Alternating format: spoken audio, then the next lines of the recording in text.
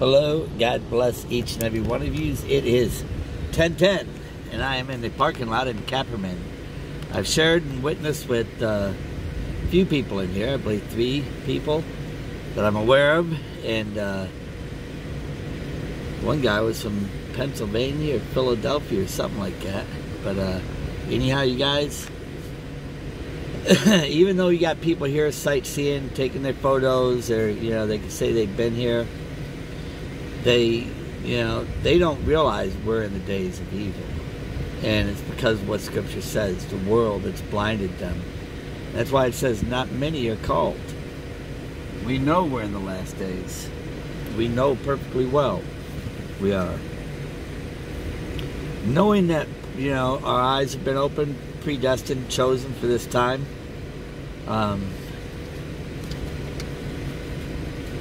we should be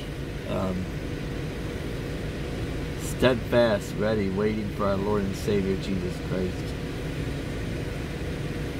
This guy in the parking lot gave me a piece of a tile or whatever, and he goes, he doesn't realize a lot of this stuff, if you look at it, if you know what you're looking at, see those lines in it right there like that?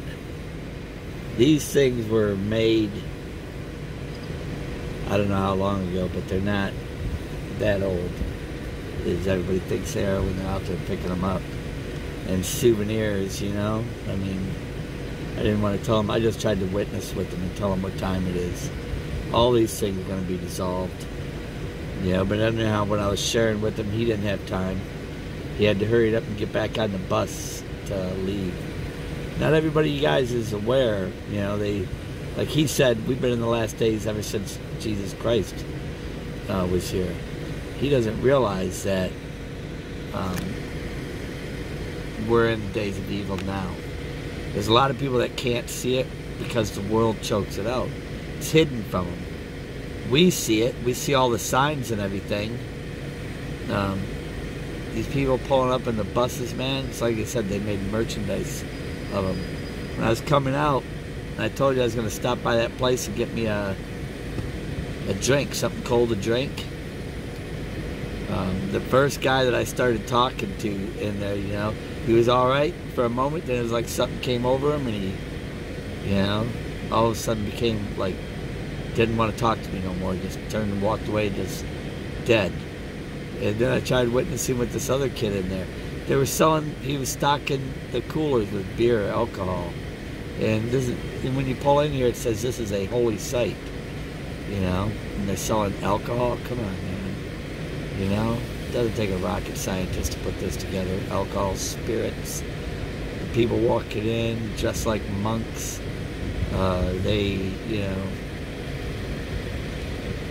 Far, far from it, you guys. Far from it. This is all going to be destroyed. We see. Thank the Lord for that, okay? Godliness, you guys, is great gain. I'm going to start reading here from chapter 6, 1 Timothy. 6, verse 6. But godliness with contentment is great gain. For we brought nothing into this world, and it's certain that we will carry nothing out. Having food and raiment, let us be therefore content. But they that will be rich fall into temptation and a snare. They're not teaching this in the churches today. Which drown men in destruction and perdition. And the churches even. People in the pulpit. You've seen where you can go online and get your license for being a minister in the churches today. You don't even have to go into a classroom to study anything. It's crazy, but this is the time we're in. Most people don't know it, they don't care. As long as they're getting what they want, hearing what they want. Okay? For the love of money is the root of all evil. Okay? While some coveted after, they have erred from the faith and pierced themselves through with many sorrows. But thou, O man of God, flee these things, and follow after righteousness, godliness, faith, love, patience, meekness. Fight the good fight of faith. Lay hold on eternal life, whereunto thou art also called. You guys, some people have been saying, you know, why have my eyes been open? Why am I seeing this? They think I'm part of you're part of the 144, all that. Don't even go there. There's no reason. Your answers are there. We're called to be soldiers. We're called to be bold. You know, bold as we ought to be. And that's what we're supposed to be doing. That's why we were chosen. We weren't chosen to sit there and guess at anything. And God will reveal everything in its time. Until then, when I started seeing what I've seen, let me tell you something. I was offered a lot of high-paying jobs. I immediately, I lived in my shop for a couple of years, trying to work and keep things going. It just increasingly got worse. I lived in my shop, slept in there, and I was offered high-paying jobs, man. They said if you spoke less about Christ, and I refused. I said that'll never happen, and I eventually ended up packing. I sold everything that I had that I could sell. I kept enough tools in my truck to where I could hopefully get work, and I went around to all the churches, and I started going across the nation. And I said, I'm going to start warning people, man, because I can't be the only one. Man, going to the churches was one of the biggest disappointments I've ever experienced, because none of them was believing or receiving what I was saying. That was one of the most difficult times that I had to go through, and they're still this way about it. They're not, you don't see them coming out speaking up, talking to nobody. Even here in Israel, they're not doing it. Just talk to a bus driver, he knows this. They're not doing it, they're not speaking out. You know, they think that this could go on and on and on. They don't know what's going on. Okay, you guys, listen, we're here. This is why the scales were lifted off of our eyes. To do what we do, we go out and we warn people. He didn't reveal to us so we could just sit back and do nothing. You know, I had people in the churches say, man, that was a blessing from God and you didn't know it. I said, you didn't hear what I said. They heard the money part, but they didn't hear the part where they said they didn't want me to speak less. They were trying to give me a job that would have required me to probably travel, working unlimited hours, not having time to do any of the things that I've done over these past 5 years. Can you imagine working a job that would have been salary? You know, yeah, paid good yearly money, but salary, and then you're traveling everywhere. You didn't have time to always doing their stuff. Them always calling you. Them always keeping you busy, busy, busy. That's what would have happened. They would have had me running, driving. They would have been driving me instead of me going out there doing what the Lord opened my eyes for. You know, this is why we were predestined and chosen, not to be running around doing what the will of the devil. Okay? Yes, you'll have to walk away from this life. You'll have to walk away from it. You'll have to put your faith in the Lord. You'll have to trust in Him to help you, guide you through it. I got through it. I lived in my truck for a long time, 3.5 years, and it was very uncomfortable. Yeah, but I got through it, and now here I am in Israel. I didn't come here to be a tourist.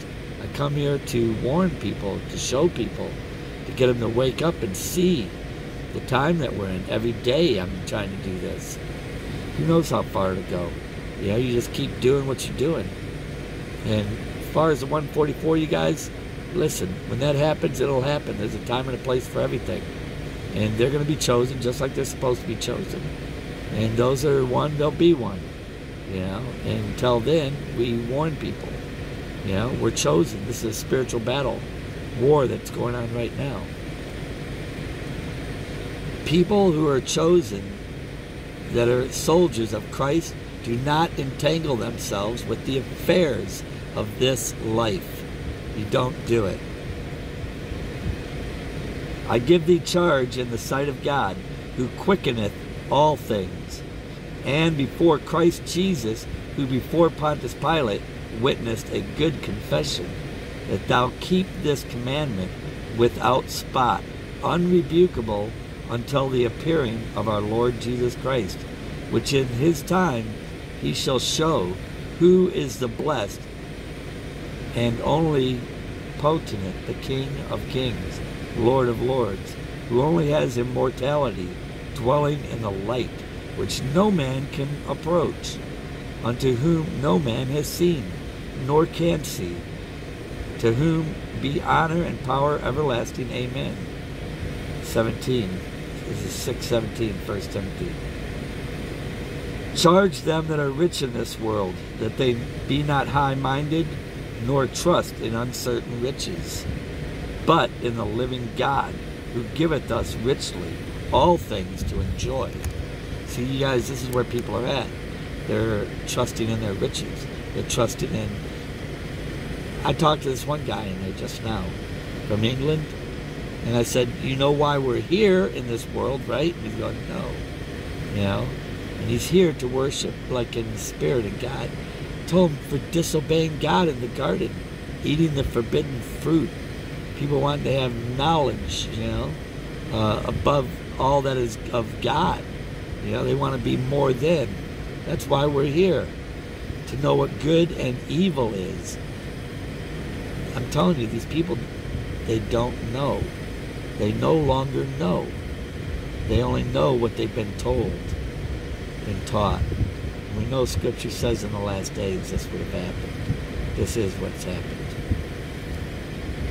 That they do good, and they be rich in good works, ready to distribute, willing to communicate, laying up in store for themselves a good foundation against the time to come, that they may lay hold on eternal life. O Timothy, keep that which is committed to thy trust. Avoid profane and vain babblings and oppositions of science, falsely so called. You guys, I've seen this here, where we see the things in the sky, other lights with the rainbow. They say, oh, those are sundogs. You know, and that's what this is right here. It says so-called science, where they're mocking the Most High God. You know, these people have been ruling over everybody here from the beginning, and they don't even know it. You know, when they take these high-paying jobs, a lot of these people, they're going to be puppeted. Why? Because what Scripture says. They chose the things of this world rather than the knowledge of God to follow Him in obedience. Instead, they chose Satan's the prince of this place, which some, professing, have erred concerning the faith. Grace be with thee. Amen. 2 Timothy chapter 2, verse 19, or 15 through 21. I'm going to start off up here at 10. Chapter 2, 10 through 24. Therefore I endure all things for the elect's sake, that they may also obtain the salvation which is in Christ Jesus, with eternal glory. It is a faithful saying, for if we be dead with him, we shall also live with him. If we suffer, we shall also reign with him. If we deny him, he will deny us. This is what's happening right now, you guys. If we believe not, yet he abideth faithful, he cannot deny himself. Of these things put them in remembrance, charging them before the Lord, that they strive not about words to no profit, but to show subverting of the hearers. This is why I like just reading the Scriptures, you guys. Study to show thyself approved unto God, a workman that needeth not to be ashamed, rightly dividing the word of truth. But shun profane and vain babblings, for they will increase unto more ungodliness. This is where we're at today, you guys. And their word will eat as does a canker, of whom Hymenaeus and Pilate, Philip, who concerning the truth have erred, saying that the resurrection is past already, and overthrow the faith of some. Nevertheless, the foundations of God standeth sure, having this seal, the Lord knoweth them that are his, and let every one that nameth the Lord name of Christ depart from iniquity. But in a great house there are not only vessels of gold and of silver, but also of wood and earth, some to honor and some to dishonor. If a man therefore purge himself from these, he shall be a vessel unto honor, sanctified and meet for the master's use, and prepared for every good work. Flee also youthful lust, but follow righteousness, faith, charity, peace, with them that call on the Lord out of a pure heart. But foolish and unlearned questions avoid, knowing they do gender strife. And the servant of the Lord must not strive, but be gentle unto all man, and apt, patient to teach. Okay?